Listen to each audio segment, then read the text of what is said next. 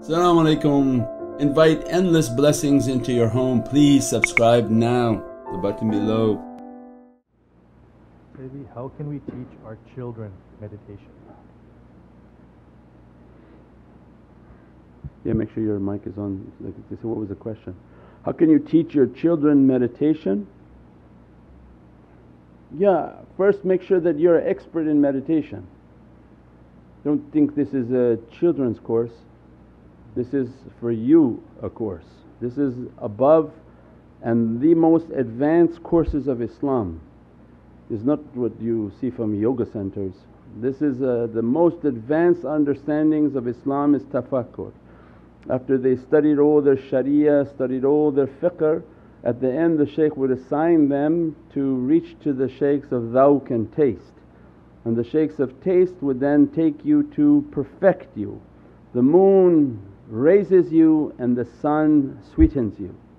So this is the last phase where the sun sweetens you, because they have a very strong Muhammadan light to perfect people. It's not so much a course for children, it's more important that the adult becomes the master of tafakkur.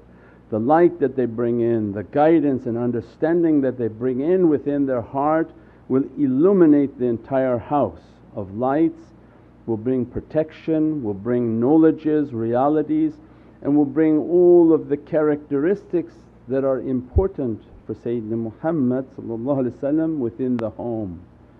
That's natural. Once the person is an expert in the tafakkur, that they continuously practice it, just by means of then sitting with their children, the children will observe how they sit and how they close their eyes, how they listen to the salawats, and they'll do as you do, not do as you say. So our way is based on doing, not saying, inshaAllah.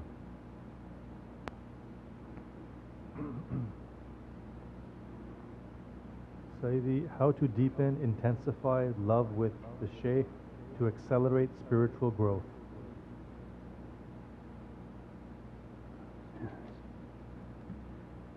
To take the teachings, to have good characteristics, to not have doubt, that continuously trying to figure out or doubt that I'm with the shaykh, I'm with the right shaykh, I should be with another shaykh, and then keep thinking every time you have a dream of a different shaykh, does it mean this or does it mean that?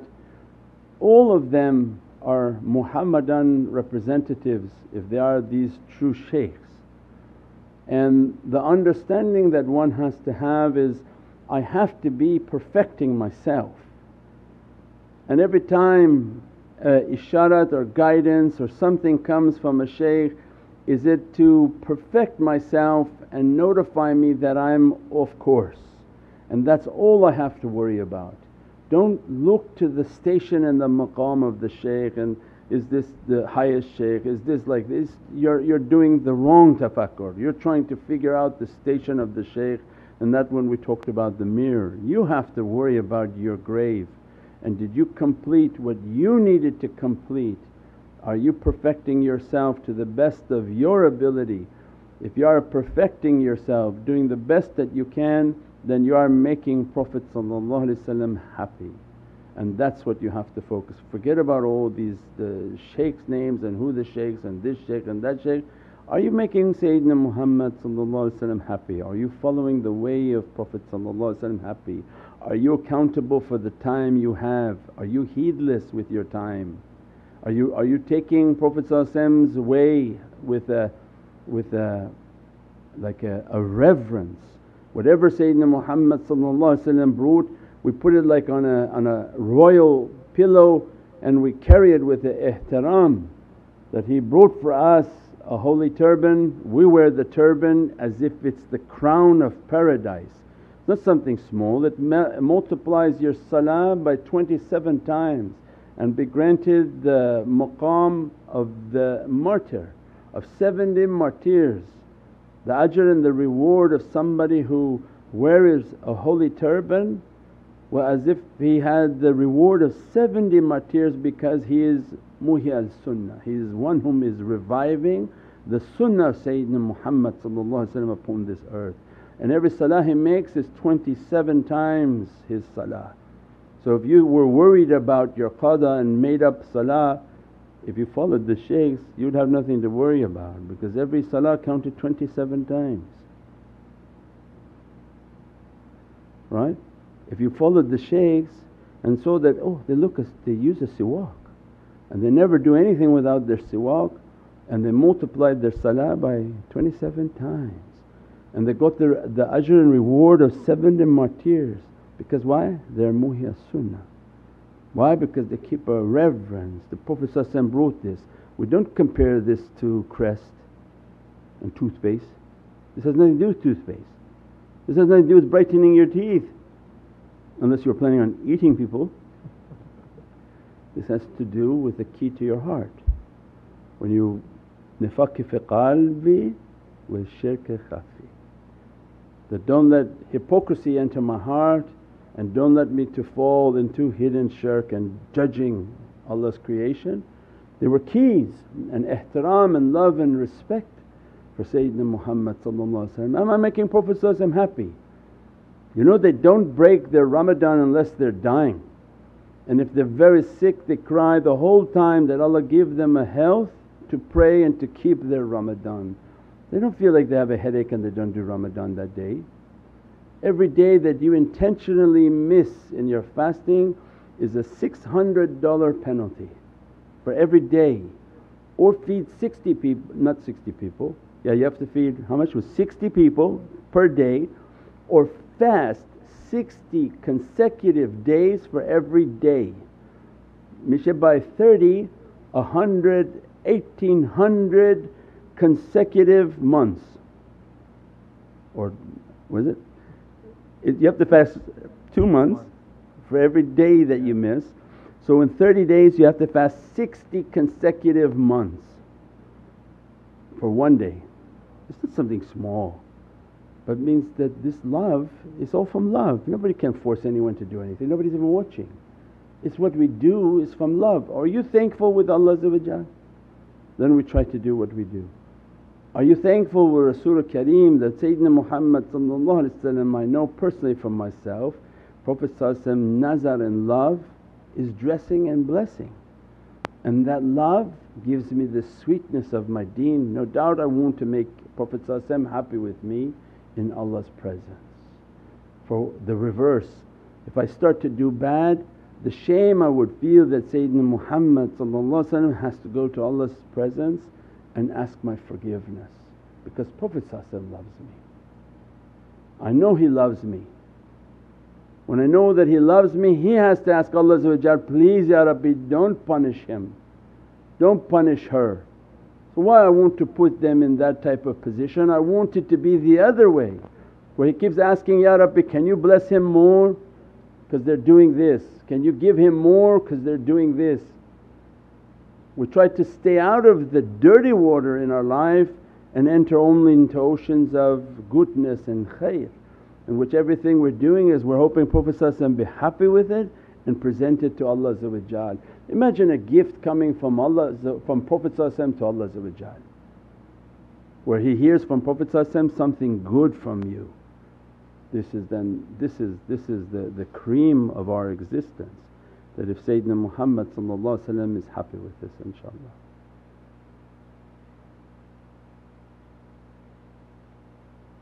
Sayyidi, one starts seeing insects and creatures in real time or in photos, is that related to fear? Seeing them in real time or in photos? You're seeing insects, creatures? Yeah, if it's from the tafakkur or from their spiritual vision. Yeah, it's just spiritual vision. There are many of these creatures and energies everywhere. Our world is, imagine all the bugs and creatures we see in our physical eyes. The spiritual world of the jinn is 10 times more than that. 10 times the amount of spiders, 10 times the amount of ants, 10 times the amounts of snakes, 10 times the amounts of personalities and beings. If spiritual vision opens for certain people, they may sense certain energies and certain beings around, and don't focus on that, just focus on your tafakkur, your contemplation. Think of the presence of Sayyidina Muhammad and how to reach that reality, how to do your salawats at Rawza Sharif and keep yourself in the presence of Rawza Sharif, in the presence of Sayyidina Muhammad inshaAllah. And then related question, can you speak on angelic realities of food? The food has an immense reality, that everything we are doing is unlocking the power within the food and water. That every tajalli that coming for insan and the shaykhs and all the associations, they put all the tajallis of whatever they're doing upon the water and the food, because the hearts of men are not capable of absorbing that reality. Where we pray we keep water and food, and in our homes where we make zikr we keep water and food. They understood that every association, every zikr, every salah, every action that you're doing is most powerful upon water and food. That the malaika inside the water and the food, they're the ones saying Ameen at the level of angelic purity. So as soon as we make our salah, we make our zikr, we make our du'as, when we're making the du'a, the angels in the water, the tea, the food, we have an entire store place of food. Every angel upon them is saying Ameen, Ameen, Ameen, not at our level but at an angelic level. What reality that carries is unimaginable. On top of that, whatever du'a the shaykh is pushing through, again light upon light, light upon light, light upon light of realities. Then from understanding of Sayyidina Muhammad that every bite of a generous person's food, 300 angels enter into that insan to begin to make a shifa and a healing for them. And on top of that, if one of those generous people are from Abdul Qadir, that they are Qadri people of Laylatul Qadr, everything they do is multiplied by 30,000. Because Allah says, we grant them Salamun hiya hatta mitla al-fajr, they granted 30,000, 1,000 months in every day, which is by 30 days times 1,000 months. Every day of theirs Allah is blessing them 30,000 times more than anyone else. So if one of those Qadri people making du'a, their food is blessed 30,000 times more, their water dressed 30,000 times more, their salah 30,000 times more barakah, their zikr 30,000 times more barakah. On top of that, Sayyidina because it keeps going, then Sayyidina Muhammad sweetened the deal. Said, oh, if Allah giving that, then let me tell you what Allah gave me to give to that servant. If they do 1 hour of tafakkur that is accepted and they become ahli tafakkur and the people of that reality, every hour of theirs is like somebody else's 70 years of worship. 1 hour with them is as if you find somebody for 70 years has to worship if you spend just 1 hour with them. 1 hour times 70 years we said was like 1500 years one day with them, because these Ahl Tafakkur, they're continuous live tafakkur. When they've been granted the station of tafakkur, their connection is live all the time, they're streaming all the time. They shut off for people but their heart is alive and awake, and they're streaming 24 hours a day. So it means their day is the equivalent of 1500 years of worship. If you spent 1 day with them, is as if you spent 1500 years with somebody else. So knowing one of them has a tremendous amount of light and blessings and dressings. So imagine then the angels in their food, the angels in their water, how much Allah is sending. That's why some men, their amal are like mountains. Not because they're jogging 50 hours a day, it's because Allah dressing and dressing and dressing and blessing, and that's Allah's ni'mat and blessing upon their soul. It's not something that just is coming from zakah, it's coming from Allah's ni'mat. Allah inspired them to be from these people of tafakkur, Allah inspired them to reach to that reality, and as a result they are like abundant fountains of Allah's grace and rahmah upon the earth. And by means of that everything is kept green, by means of that everything is revived, by means of that there are muhi al-qulub. Any heart that comes dead around them, through their signal, Allah will revive it and bring it back to life. If Sayyidina Khidr used his power on a dead fish, imagine through the shajara of the Naqshbandi silsila what he is sending into the hearts of these shaykhs. What Allah cares for a fish to come back to life. Allah care for the heart of insan, that bring their heart back to life. So we said the night before, they destroy Mahiya Dunub from just the mimha of Sayyidina Muhammad, they crush all of the rust and the badness that is around that insan.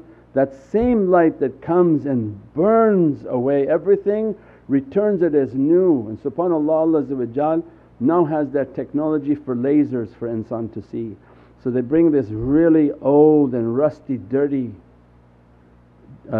piece of metal, and they have a new laser, and they bring this laser and they're hitting this metal and it's going look like it's burning it. And with a laser light they take away all the rust, and this device becomes as if brand new. The laser light is at such a frequency that it's burning through all of the rust and returns that piece of metal as if it's brand new, and then they show you brand new. And they use this in industrial cleaning now with this laser light.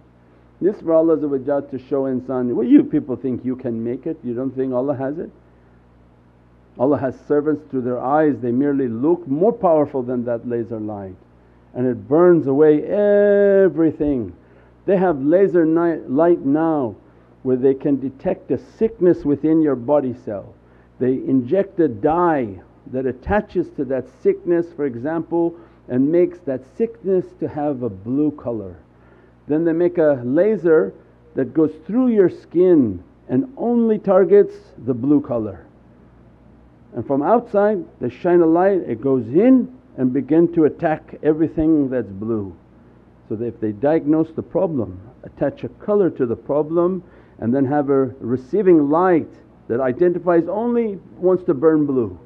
Goes through your skin, no problem, goes through your blood, no problem. It finds that infected cell that's blue and start to burn it, burn it, burn it and clean it. All these technologies Allah showing, Toshiba made it. You don't think Allah's heavens has it? Of course. These are the eyes of the believer. Their eyes and their soul, their light merely moves where Allah wants it to move. It can clean, it can cleanse, it can heal, it can everything. But we have to build ourselves for that reality and to dress ourselves from that reality, inshaAllah.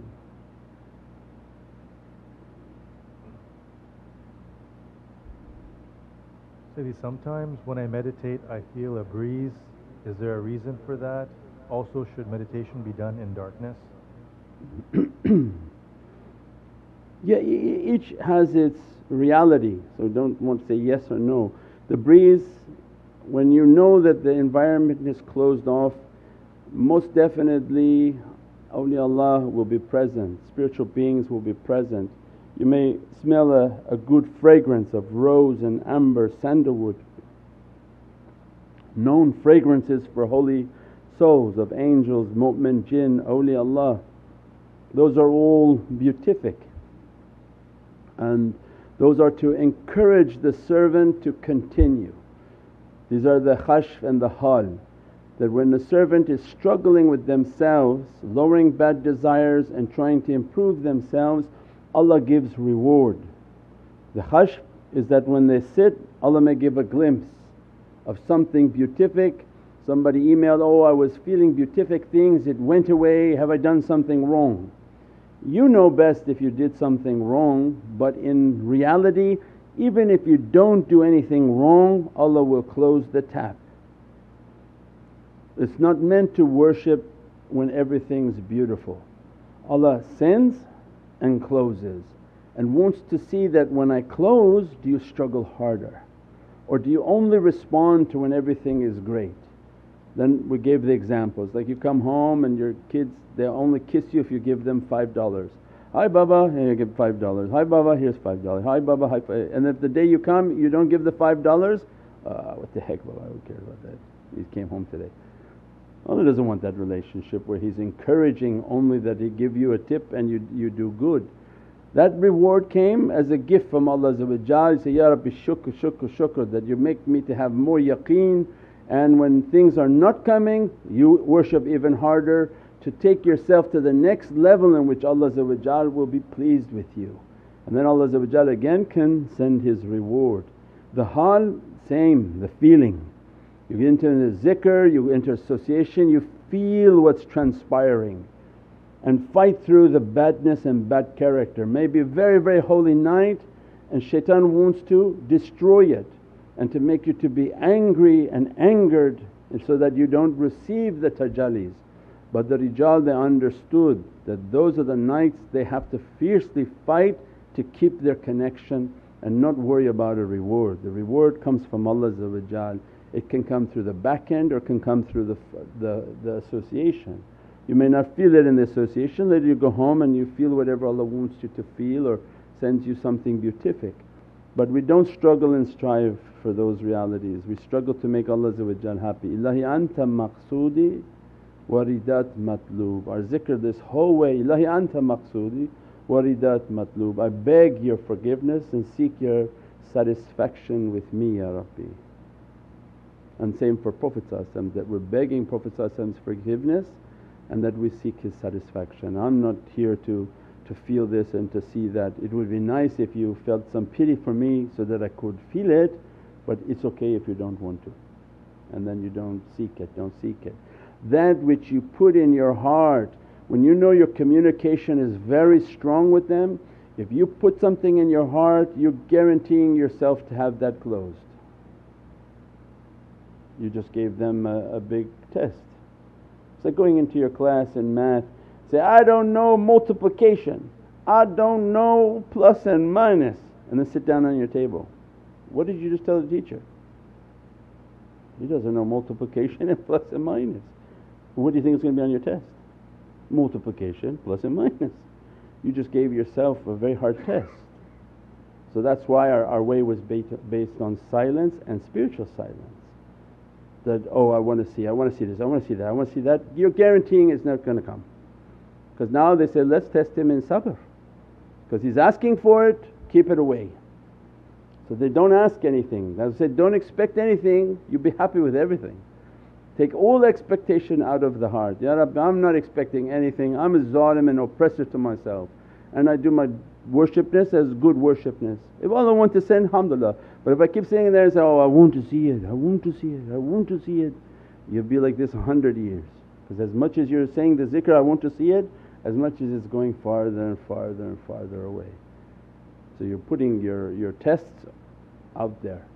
That's why I said, don't say things, I can't stand when this happens. As soon as you say it, write it, or even speak it from your heart, know that it's now the next test on your exam. That's why we stay quiet, and when we talk to people we say, oh don't say that, that's going to come really hard. Oh I can't stand when it's like this, I get so hungry. Oh, and then next day everything happens. And that's exactly the condition Allah will put the person in. That's why in this way the microphone is live. They are listening, they're observing, because you're trying to get that live connection. It's going both ways. That's why when they have an interview you're saying, oh I'm going to get the interview, they're going to be on television. But many people forget that the mic was live, the camera cut off, but they're still talking. And all of a sudden it's called the hot mic, where they put on television all these crazy things the person was saying. Same with spirituality, even more so. The mic is live with Prophet ﷺ, with awliyaullah, with angels, with the heavens. Everything you say you don't like, it'll be on your next test. Everything that you're asking that you want to have, it'll be on the test and be farther away from the servant. The true servanthood is one whom wants nothing, desires nothing, put into their heart nothing, nothing, nothing, and Ya Rabbi, I'll be happy with whatever you choose for me. Then Allah can surprise you with a gift. Now take that back to your home, and you have a certain gift you want to give to your kids, and your kid comes and says, I need this new super huge computer. But you were hoping just to bring a box of candy to make them happy. Now between you and them there's a big problem, because whatever I give, they just set the standard so high they would never be happy. So better not to give it. And why did you set a standard in that relationship like that? So it happens all the time in our daily life. Why do it with Allah? So if the child comes, I want nothing Baba, I'm happy, I love you, I want nothing. Anything you bring to them, they're happy. And then you got happy that they're happy, so you continuously do it. That's the concept of not asking and not wanting anything. Everything you ask for, it makes you to have a distance with Allah.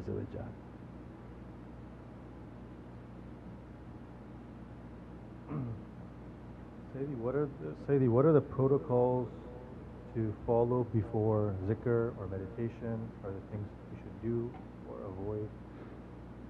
InshaAllah, before the meditation or for the zikr? The meditation you can do it any time, but for both meditation and zikr is to keep your stomach empty. Try not to have big meals and then sit and think you want to meditate. You're not even going to levitate, you're just going to sleep. Because the body is now all its energy is just to consume the food, and the servant has to disattach the soul from the body. If there's no food in the stomach, then the tank is empty. When the tank is empty, the soul is free to move, and the body is not needing that energy to survive and to digest. So always in the salah, in the zikr, in the practices, keep your stomach empty. That's why many people would come and be very upset that, why do we eat so late? Well, because they didn't understand anything from zikr, so they want to eat big meal and go and have zikr. You lost the whole purpose of that zikr. You just sat there and ate a meal and just I don't know what you did by doing that zikr. But those who want to experience the reality of the zikr, they keep their tank empty. As soon as they keep empty, their soul is able to feel and become subtle with the energies of the zikr. They also kept a system of not wearing your work clothes with your spiritual time. Don't go from work and sit into the zikr with your work clothes. Keep a set of clothes that are completely separate, not from the energy of work, and that they're meant for being in Allah's presence, not in your boss's presence. So separate your dunya and your akhirah attire so that you are wearing something that dedicated to Allah's service. And if you can, to shower before the associations. Wash off all of dunya and asking to see yourself in the shower that I'm washing away all of my dunya, and that Allah accept my wudu, my ghusl, to be as if like a body that been washed for the grave, and to be pure and purified. That, Ya Rabbi, I'm coming for your zikr, I'm coming for your Divinely presence. And if we keep the adab of I'm coming to the presence of Sayyidina Muhammad, I'm coming to the presence of Allah, then Allah to reward us with that intention. I'm not just coming from work, sit with them for 2 minutes in my Adidas outfit and I'm full, I eat, and then that's something else. Those are not the people who are trying to strive towards high degrees of reality, inshaAllah. Wa hurmati Muhammad al-Mustafa wa basir Surat al-Fatiha. Welcome to Muhammadan Way YouTube channel, your premier destination for videos on Sufi spirituality, classical Islamic teachings, and realities of the soul. With a library of over 1,000 videos and new titles uploaded weekly. Join us to discover true meaning and inner peace in our often troubled world. Click the link now to subscribe.